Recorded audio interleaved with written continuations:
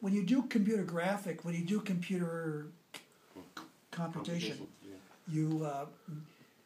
there are ways in which you designate the various concepts which are involved in how qubits flow through a circuit. Yeah. And you make what are called circuit diagrams. Yeah. Do you understand Oh, that? very well. Oh, you have to teach me that because that's where I can show it to you in a few minutes. Okay, not tonight, but let's meet again. Okay. Yeah. So I mean, it takes a while to get used to it, but once you get used to it, you can almost read it off like you do a Feynman diagram. Okay. It's very simple once you get Okay. used Well, to it. that okay. But That I you want to have to learn. first figure out what every term means. And Yeah. That's my good. That's what I do well. Okay, you gonna write a book about that? That Well, itself that's is a what I'm book. writing right now. Okay, good. That's what I'm Good. writing right That's now. good because It's not giving you. as soon as I see those circuit diagrams, my eyes glaze over and I reach for my delete button. No. I know. Those diagrams are really important. I know they are. And, Yes. And once you see them, you can just read them like that. And that's what these guys do. Okay. They've been doing it for years. I've been doing it for a couple of days, and I'm finally Okay. catching up to what Okay. they Good. do. Good. Excellent. So so they're basically how to understand that. And I was trying to, especially Deutsch. Deutsch has written a brilliant paper, a seminal paper, something that is light years above what anybody else has done. And he's postulated a new way to think about how to put a nonlinearity into quantum physics. Oh well, that's the key thing. That's the key thing. As soon as you do that, you have faster than light communications. The door opens. The door opens. The door opens completely. And the other way that you can do it is, of course, the post-selection. Yeah. But that's the not Seth really Lloyd. non-linear. It's linear. It's still linear. It's still linear. Still in that framework. Okay. Bub and his friend Guido argue that they're equivalent, but they're really not. Deutsch has really come up with something brand new that has not been written down before, and it has to do with density matrix formulation of qubits. Yes. In other words, every qubit is really an operator. It's a density matrix. It's not a ket or a bra. Yes. But it's a ket bra. Yes. And that's very different from a bra ket, as you know.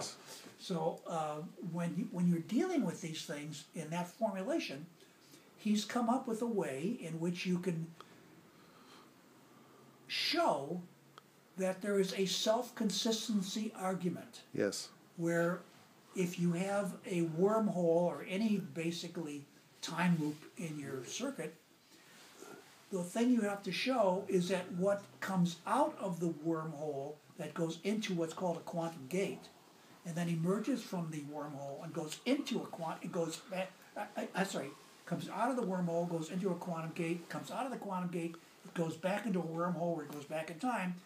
The consistency is, how do I show that what's coming out of the quantum gate going into the wormhole is exactly what came out of the wormhole back in time?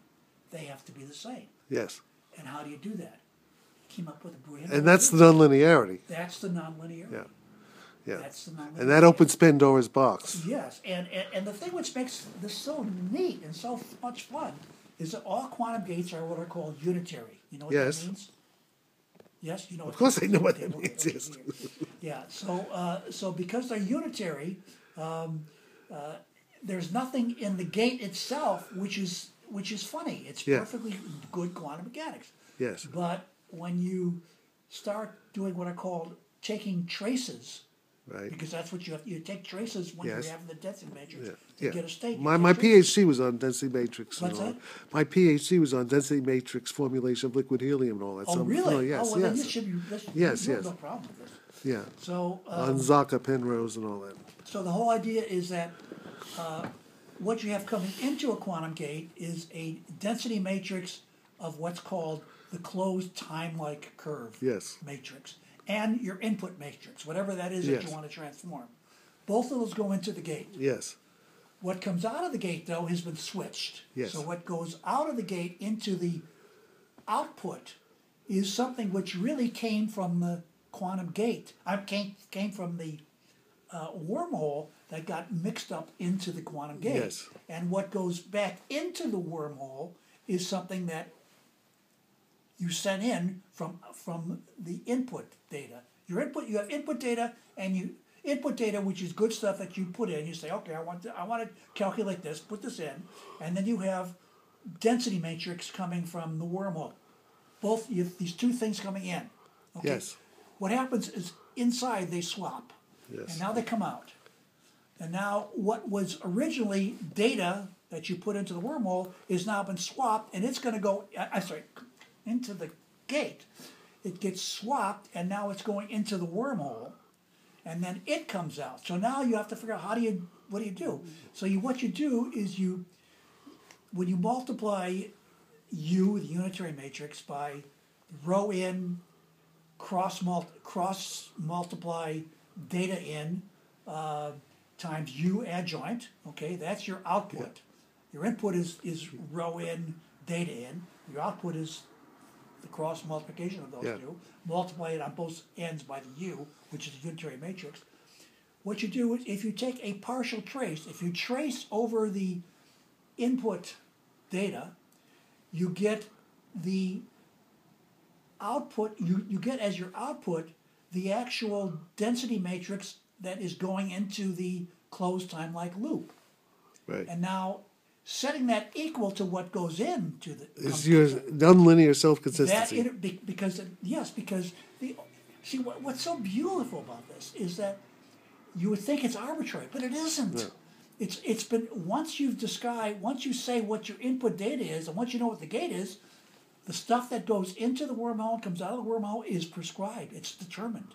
It's not just ad hoc. It has to be some fixed point theorem or something. That's where it comes from. Yeah. It comes from the notion of all It's a fixed topology. point. It's like it's a sort of topology. In a way, but fixed point is nothing mysterious. It's nothing more than saying f of x equals x. Yes. Yeah. Can I find a function of x that will equal x, whatever x is? That's called a fixed point. I mean, it's a ridiculous terminology they have, but there's more mathematics to that. But Yeah. Cool. All right, guys.